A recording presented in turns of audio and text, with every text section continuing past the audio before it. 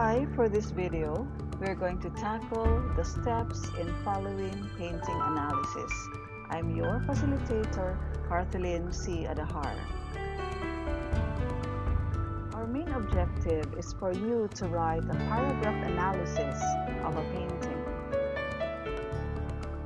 The steps.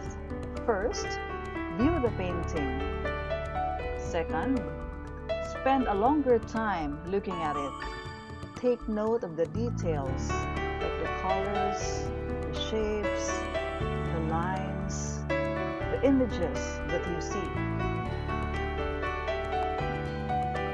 Third is jot or write down words, phrases, ideas that cross your mind when viewing the painting. For example, we have this painting titled Bulaklak by Angela Pascual. What do you see? So list them down. You see a flower. Below it, there are women. The woman at the left looks pregnant. So we have a pregnant woman. Uterus, the red mark at the center. It resembles the uterus or the womb. Fallopian tubes. They are the bodies of the women that resemble the fallopian tubes. You have ovaries, the hair of the women. Then you might see wine glass. So earlier we mentioned uterus or the womb, but it resembles wine glass. So write it down. Fourth is find a unifying element out of the terms that you have listed. What unifies these terms? So you might say womanhood, or being a woman, or femininity. Is form your opinion out from the words that you have listed and come up with a topic sentence. So here's a sample. Bulaklak by Angela Pascual reveals some aspects pertaining to womanhood. You have your subject, Bulaklak, which is the title of the painting. Always follow it with the name of the artist because you might just be talking about any other painting having the same title. Reveals, that's your verb. Some aspects pertaining to womanhood, that is your opinion about the painting. As an amateur critic, make this topic sentence as your first sentence in the paragraph.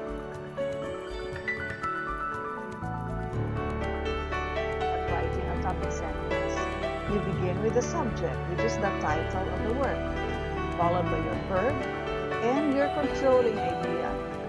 This controlling idea is your opinion, your judgment, or view about the work, and it is not factual. One cannot pass as a topic sentence because it is factual. Mona Lisa by Leonardo da Vinci is found at the Louvre Museum. If you have this statement, Mona Lisa by Leonardo da Vinci is mysterious. There, you have a topic sentence because the word mysterious is your judgment about the work. It's your opinion. After formulating the topic sentence, construct your succeeding sentences which support your claim.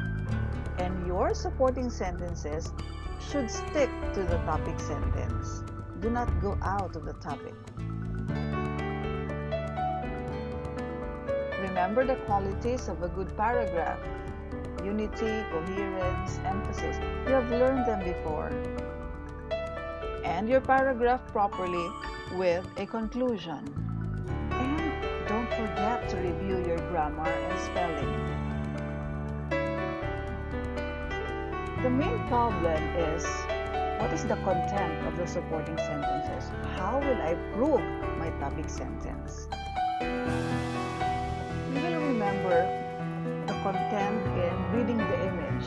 It's an essay written by Alice Guillermo. We are going to apply the planes of analysis. And that will be the content of your supporting sentences. You may see or watch my previous YouTube video on the key points of reading the image. Still in this channel. According to Guillermo, there are varying interpretations. The challenge is on how to prove our claim. Let's now have a sample analysis. Bulaklak, 2004 by Angela Pascual.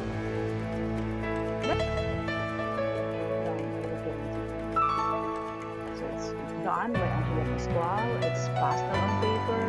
It's 14 inches by 10 inches only. It's small. In 2004, Pascual and other members of Círculo de Arte from Xavier University Ateneo de Cagayan were commissioned to make artworks related to the play The Vagina Monologues by Eva Ensler. Here is my sample paragraph. I start with the topic sentence. Bulaklak by Angela Pascual reveals some aspects pertaining to womanhood. First of all, with the presence of the flower and the image below it that resembles the female reproductive organ, Pascual presents a metaphor that women are like flowers, capable of reproduction. So you will see in my second sentence, it's a combination of basic semiotic and iconic play. Basic semiotic, you look at the images, you look at colors, you look at the image itself also is iconic play. Second, she shows us two images of women forming the fallopian tubes and ovaries, where one woman is pregnant while the other is not. This tells us a reality that some women are capable of bearing a child while others are not. Third sentence is an example of iconic playing. I focused on the images of the women there, holding hands. And the representation, you have the fallopian tubes, you have the ovaries. The fourth sentence is evaluative plane. I'm looking into an issue, a social issue, that there are women who are blessed with having children while others are not capable of having children. Not to be missed is the striking red color at the center, which looks like a cup, representing the womb or uterus where life of a fetus begins. This shows us that a mother is the source of life, and red, which signifies blood, represents life. So the fifth sentence is a combination of basic semiotic plane and iconic plane. I look at the color red and I put representations to it. I focus also on the images, so iconic plane. Number 6 is a combination of evaluative plane and basic semiotic. When I said that the mother is the source of life, that's something universal, that's a social issue. And when I mentioned red signifying blood and life, that's basic semiotic plane.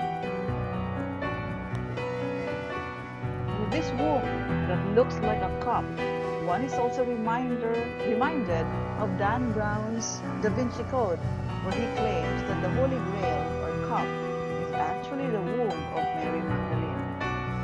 In sum, the images in the painting all point to the significant role of women in society, being a mother, the source of new life. Number 7 is an example of contextual play. I related the work to another work. In that case, it's the novel done by Dan Brown. And if you remember earlier in the third step, we wrote wine glass as one of the images that we see in the painting. So that's related to the Holy Grail or the cup, which resembles the womb of a woman. And if you have read a novel, it's not a tangible cup that they were searching for, but it's the womb of Mary Magdalene. Number 8, evaluative plane. And at the same time, it's my conclusion.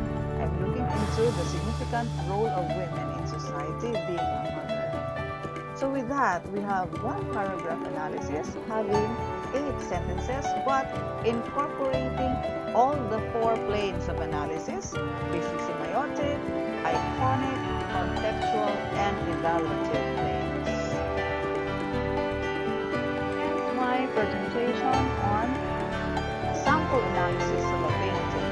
I hope you liked it, and if you did, watch my other videos on art appreciation. Thank you very much for watching.